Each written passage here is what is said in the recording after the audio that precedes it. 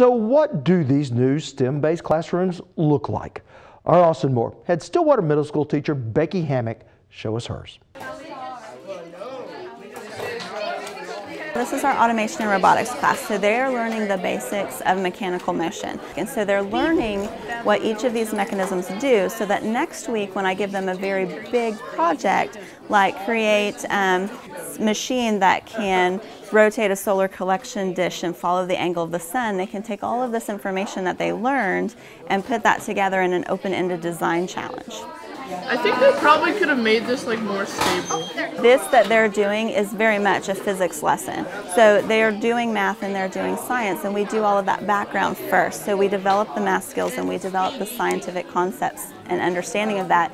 Then they take that and apply it to create a solution to a problem, and that's the engineering aspect of it. So really we're taking all of those things, their science knowledge, their math knowledge, and they're applying that in an engineering project in order to create some type of technology. So we're hitting all of the 4 STEM areas.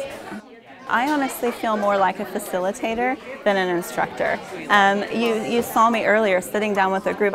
They have a problem that I haven't seen before, and I'm not just going to give them the answer, and I might not even know the answer. So we'll sit down together and we'll try to figure it out. And they're teaching me while I'm teaching them.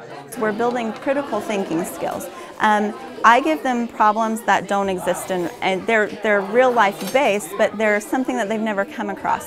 So they actually have to think, not just fill in a bubble and write a correct answer. They have to take the knowledge that I've given them and find a way to translate that into a meaningful product. So they're learning how to think outside of the box. They're learning how to analyze a situation and take all the resources they have available and find a way to solve a problem based on all that's offered to them.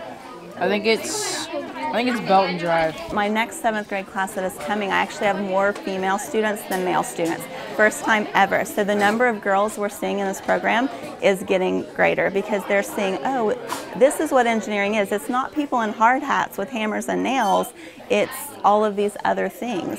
And it's giving them a better understanding of what that career path is really like instead of the stereotypes that most people see. Can you draw an imaginary line and tell me when I've done it?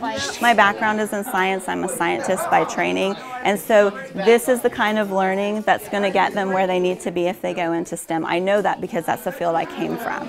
We might want to take this out for a little bit.